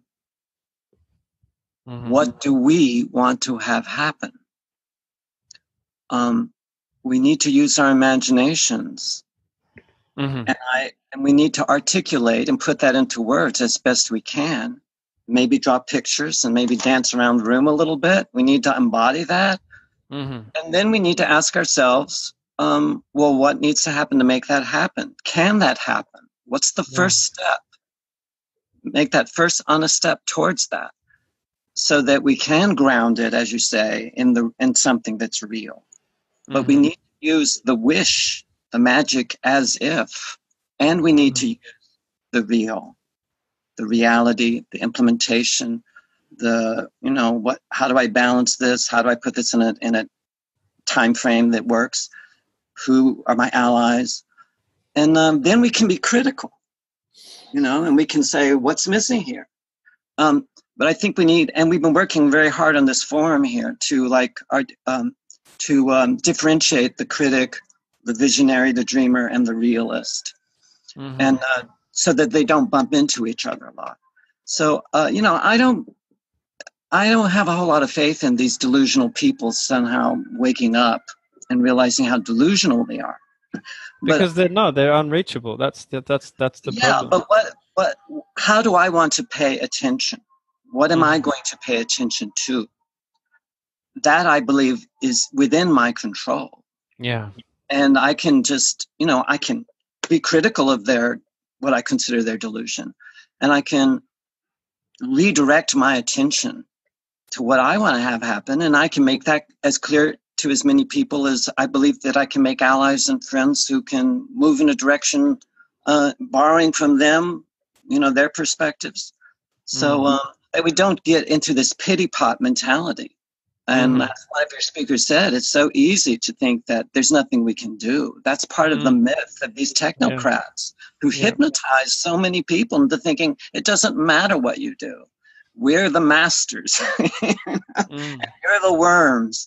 And I'm just saying, this is, if you just look at history, this is such a deep meta pattern. But they depend on our creativity. They need our attention. And when we stop paying attention to them, that, I think, is when you're going to see the Wizard of Oz. Remember, she pours the water on the Wicked Witch, and she says, "I'm melting, all my beautiful evil." Oh. It's funny you mention the Wizard of Oz. Well, it's funny you mentioned The Wizard of Oz, because I was talking to someone the other day. They were asking me where the title came from, and it was actually a friend of mine who I did a short film for called Field of Poppies. She wrote a book about addiction, and one of the last lines of her essay is she was talking about how you're enthralled to the screens, and she said, "Stare into the lights, my pretties." And I'm fairly sure she's harkering to one of the scenes in The Wizard of Oz where, poppies will make them sleepy, so sort of there's that sort of analogy there, or the metaphor there of the opiate of the masses and bringing in their attention and subsuming them into the machine. So I think that's one of the origins of the title, and I also liked it because it sounded a little bit creepy. So it's funny you mentioned that. It's funny you answered a question that I meant to ask at the beginning, which is why you chose this title. So you gave me without me having to ask. That's great. Great. But I think, thank John, you for saying that too. Sorry, go ahead. Yeah, I just wanted to say that was great, John. Yeah. It's bringing up the point of the little things that need to be done. It's city governors saying, okay, Trump administration, you don't believe in climate change, you're not going to do anything, but we will. We're going to put these policies in place in a municipal and a local level. So sometimes it's a matter of just waking as many people from the what Plato, the allegory of the cave, just unlocking as many chains as you can and turning as many heads as you can, as painful as it is when you start. But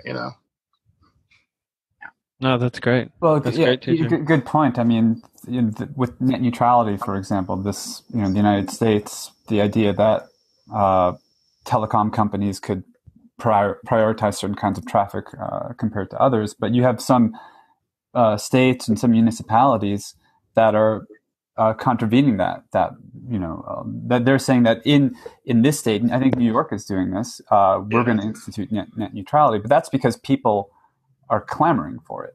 Right. Here in our city, we have our city owns the our internet connection.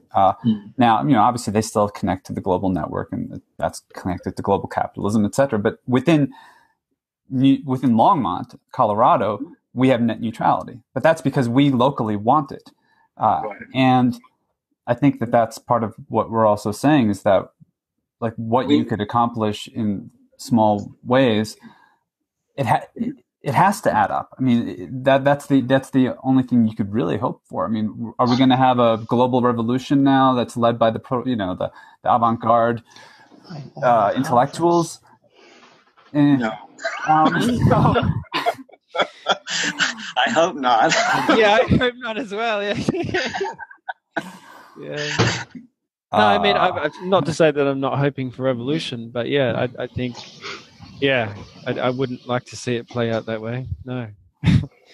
Sorry, what were you? Well, that's okay. TJ, sorry, you were. Oh, sorry. No.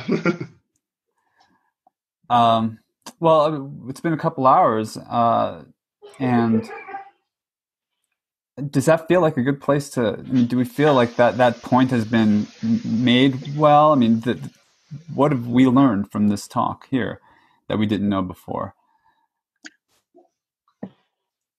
That's a good question. I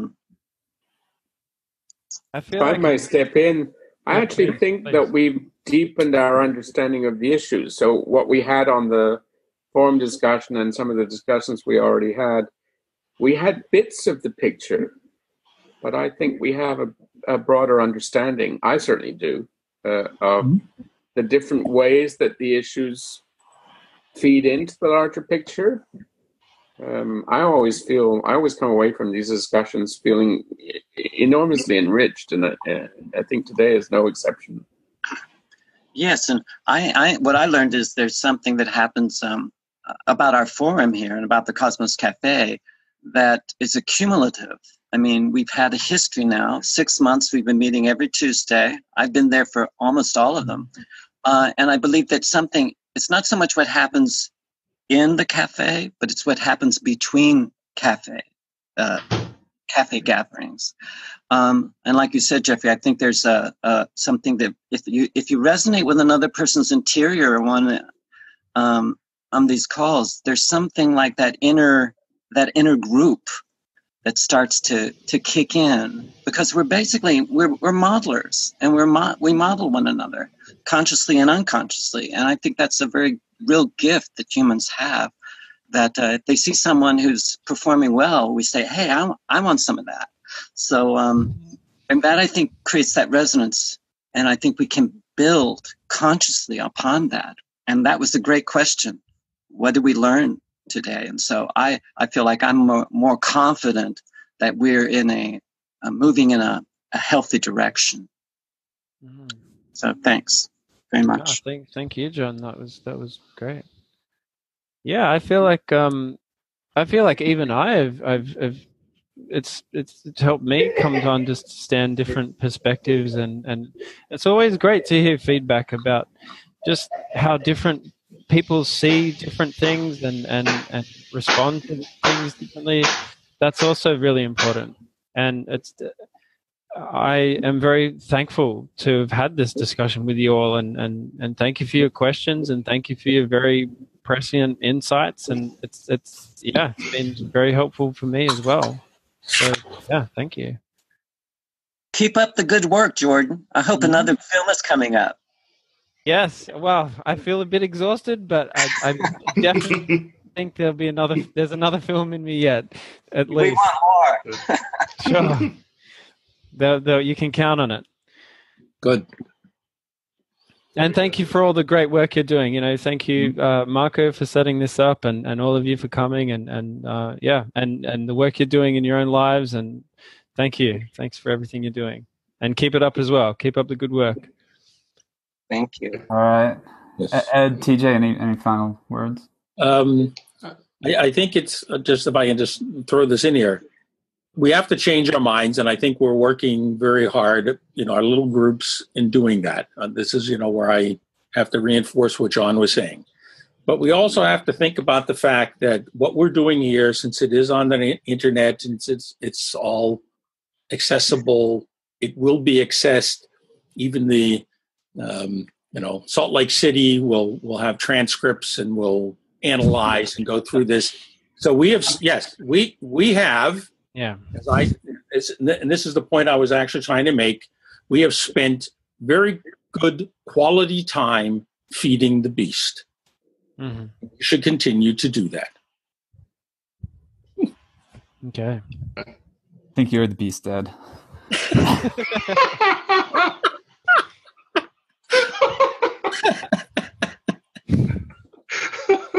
Nice. And you sound well fed. I do feel well fed.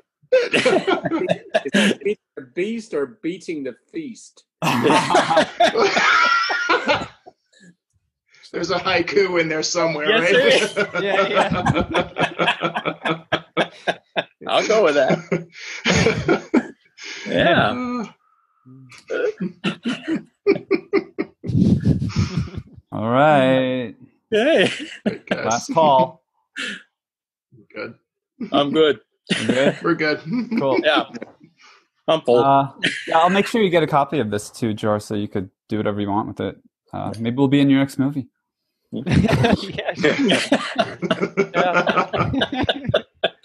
Plug. Thank you, Jor, for an excellent film. Enjoyed it. Yeah. I did enjoy it. Thank you for watching. Thank you. And a good discussion. Great. Yeah. Cheers. Yeah, thanks to everyone for a great discussion. I appreciate it. Thanks so much. A lot of fun as always. Thanks, everyone. Thank you. Okay. Bye-bye. Take care. Have a good day. Bye. Bye.